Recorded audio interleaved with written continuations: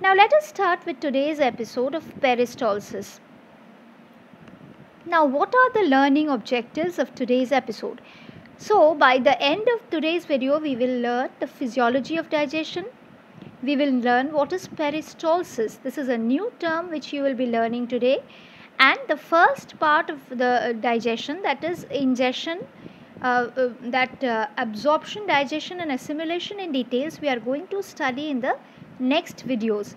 But today we will be studying in details the ingestion part. Okay. Now let us see what is the physiology of digestion. Now, what is digestion actually? So, digestion is a series of physical and chemical changes. So, when digestion happens, there are physical and chemical changes, both are happening, by which what we can say that the food we are eating is a complex food which is getting converted with the presence of certain enzymes into simpler form or adorable form. So, this adorable form is actually required for the absorption or assimilation in our body. Now, if the food is not digested properly, that is, if the complex food is not broken down into simpler parts properly, then what will happen?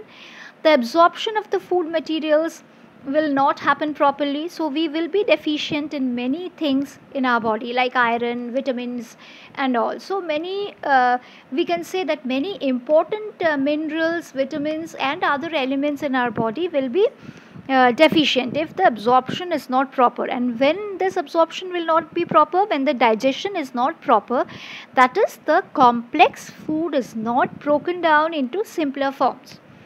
And this obviously happens with the action of enzymes. And what are the main parts where this digestion happens? The first part is the buccal cavity, the second part is the stomach, and the third is the intestine. So this diagram we all have seen earlier, but now we need to see what is happening here. Now see, the food enters here. Now we can see that the food is entering here. These three are the salivary gland. I think you can see my pointer over here. Now the food is entering the oral cavity. Through the oral cavity, the food enters. Now it mixes with the saliva which is being produced by these three salivary glands. I have told in details in this where I have taught you about the salivary glands. Please go through that episode. If you have not gone through, then it will be clear for you. Now teeth is present here, which is masticating the food and mixing with saliva. Then the esophagus is carrying the food. It is passing with the peristaltic movement to the stomach. Now stomach is holding the food for some time. Then it is having gastric juice which makes the food acidic, and the protein digestion starts here. Now from here, through the duodenum, jejunum, ileum, we can say that the intestinal juices are being secreted. Digestion continues and the digestion is completed and the absorption starts in the small intestines.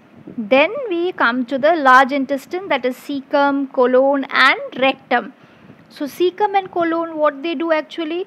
These two, they help in the absorption of water. And then in the rectum, the undigested food material is stored, or it is before defecation it is being held there, and then defecation occurs through the anus. Now what is this defecation? Defecation is the feces are passed out of the body by the process of defecation. That is the physiological term of passing out the stool. That is called defecation. So here we have already mentioned about liver and pancreas, the two main important glands of digestive system.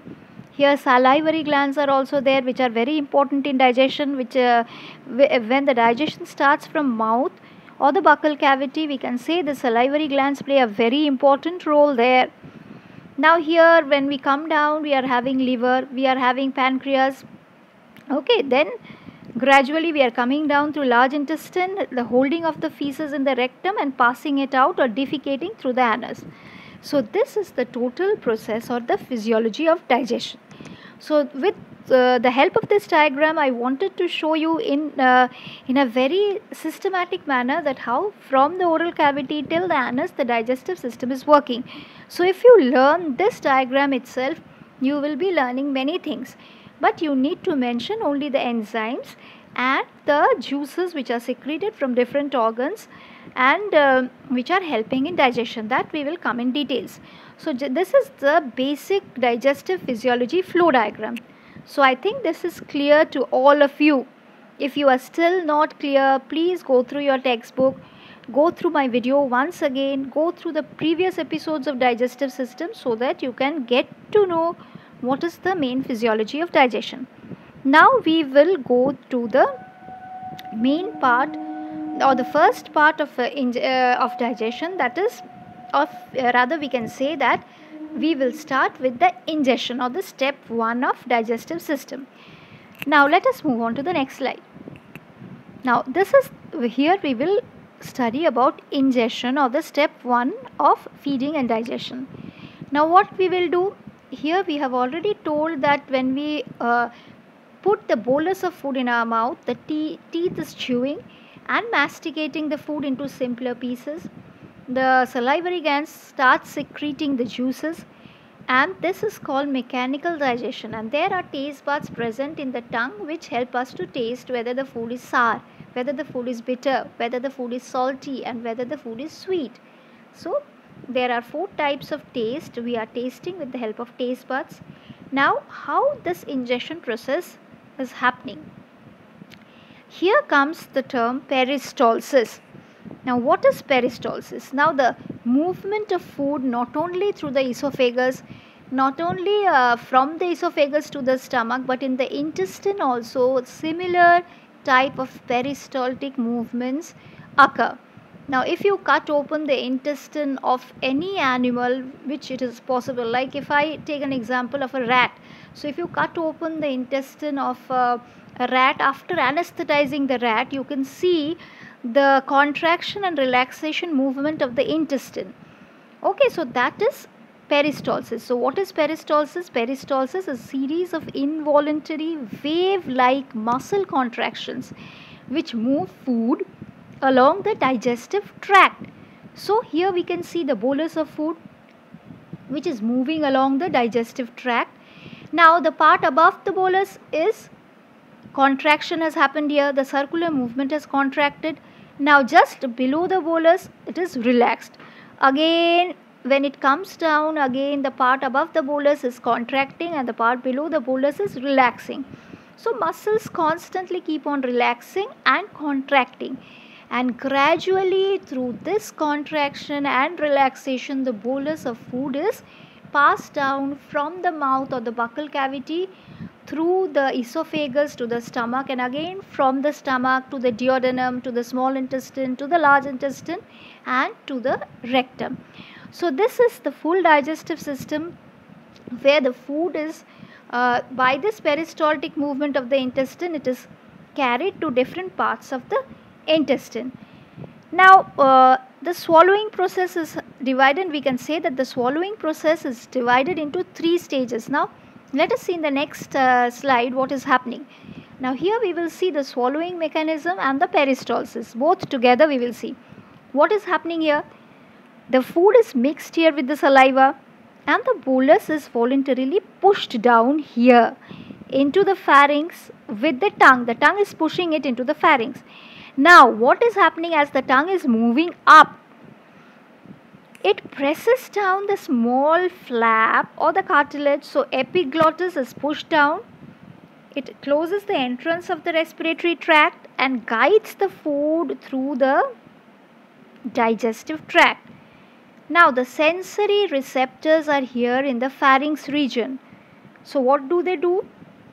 So this sensory receptors, they sense the food, which triggers the swallowing reflexes. Now here when the food is coming here, the epiglottis is pushed down, the food is moved to the digestive tract, and it is guarding the respiratory tract.